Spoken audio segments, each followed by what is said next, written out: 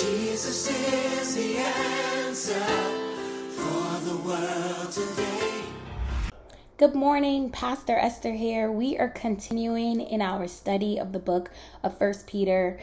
Today we are in 1 Peter chapter 4. We're reading from verse 7 all the way to 11. And this is what it says. It says, "Now the end of all things is near. Therefore, be serious and disciplined for prayer. Above all, maintain an intense love for each other, since love covers a multitude of sins. Be hospitable to one another without complaining. Based on the gift each one has received, use it to serve others as good managers of the varied grace of God. If anyone speaks, it should be as one who speaks God's words. If anyone serves, it should be from the strength God provides, so that God may be glorified through Jesus Christ in everything. To him belong the glory and the power forever and ever. Amen." Okay, so I don't know about you, but I know for me, ever since I have been in the faith and growing up in church, I have always heard that the end is drawing near. And absolutely, I believe that it's true. I think with every passing day, with every passing moment, hour, minute, or second, the end of all time draws near.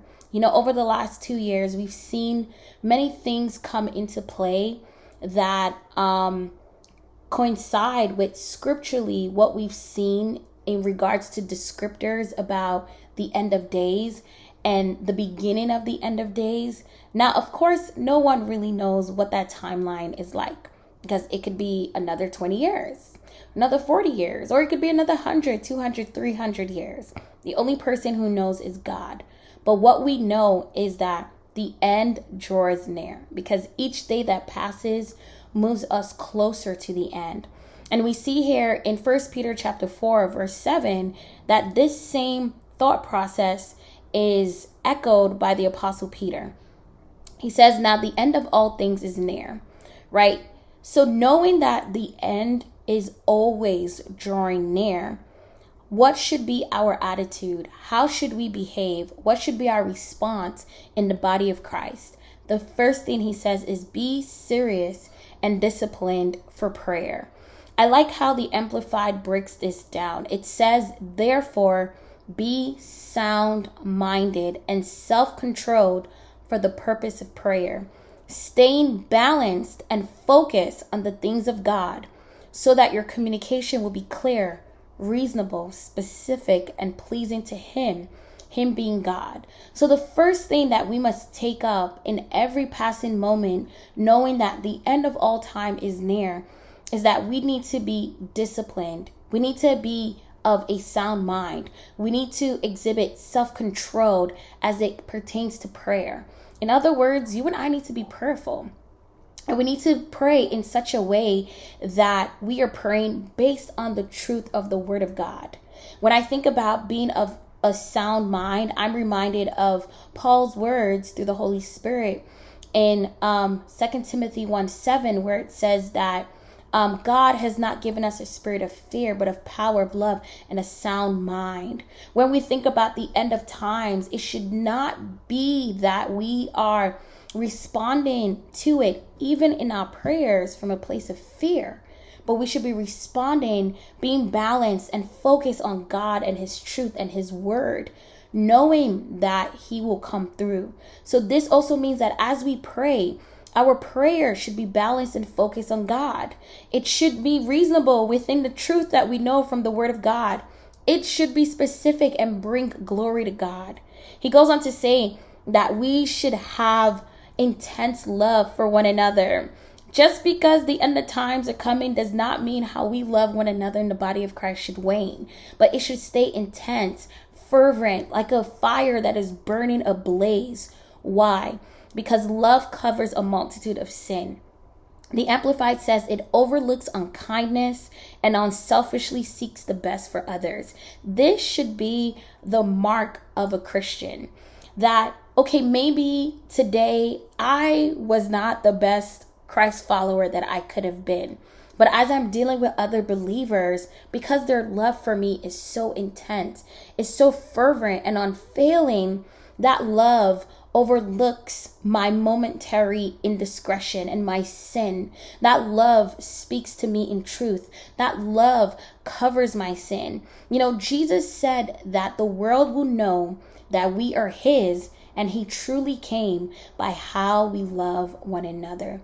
With each passing day, our love for the brethren must stay consistent. And what are the ways we can love one another? We can be hospitable and do this without complaint. You know, I feel like in these days, hospitality is going out the door, but we need it now more than ever before. We need to build community. We need to love on one another. We need to go out of our way for one another. We need to help one another. We need to open up our homes and fellowship with one another and invite people in and be a blessing to others and allow people to be a blessing to us. And it says without complaining, which when we think about everything that's going on around us and the strains of daily living, it can be easy to fall into complaint. But the Bible urges us to not to do that. And why can we do that? Because our trust and our confidence is in God. He's our reward. He sees our diligence and our faithfulness, and he will reward accordingly. He goes on to say that each one of us has received a special gift. If you ever thought that maybe I don't have a talent, no, God gives good gifts, and God has given each one of us a gift or an ability, and we are responsible to use it to serve one another. Our talent, our giftings, our abilities are to be used back within the body of Christ. God has given that to you and I to be a blessing to one another. He's given it for us to strengthen one another, for us to uphold one another. And this is why it is so important that, one, we serve in our local body. It is not okay that we just sit down there and all we get is the message and we're in and out. We need to come back and serve the body of Christ, because God has raised us up and given us giftings that are needed within the body of Christ. God has set you aside to be a blessing unto another brethren, also just the same way he has set aside another brethren to be a blessing unto you. It goes on to say that we should serve one another as good stewards. So how I steward, how I use and put into practice, how I manage God's gifting and talent in my life. A good way of doing that is actually using it in such a way where my fellow brothers and sisters in the Lord are blessed through the ability that God has given us. And it says of God's multifaceted grace. So this goes on to say that our giftings are diverse. You know, God does not run out of ideas.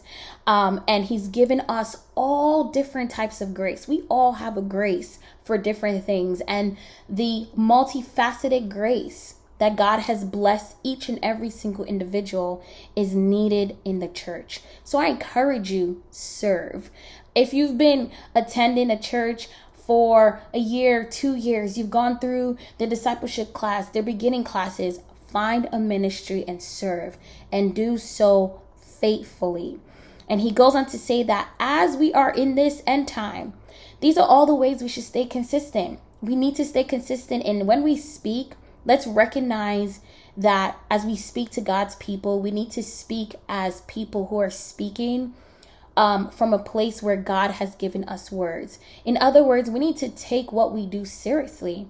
When we share, we should have a disciplined approach to this, knowing that God is giving us words for his people. If we serve in whatever capacity is, we should not serve out of our own strength or our ability. So if you ever felt like, man, it's hard for me to serve for A, B, C, D, E, F reasons, we need to recognize that we don't serve from our own capability. We serve from God's strength that is endowed and made available to us. So when we do this, whether we are teachers, we are preachers, we lead a small group and we speak, we need to recognize that we are speaking as God's oracle. So that puts us in a place to do good diligence in studying the word and living a life that is backing up the words that we are speaking. And for those of us to serve knowing that God has given us the strength because he has called us to this. Because when we do all these things, God will be glorified.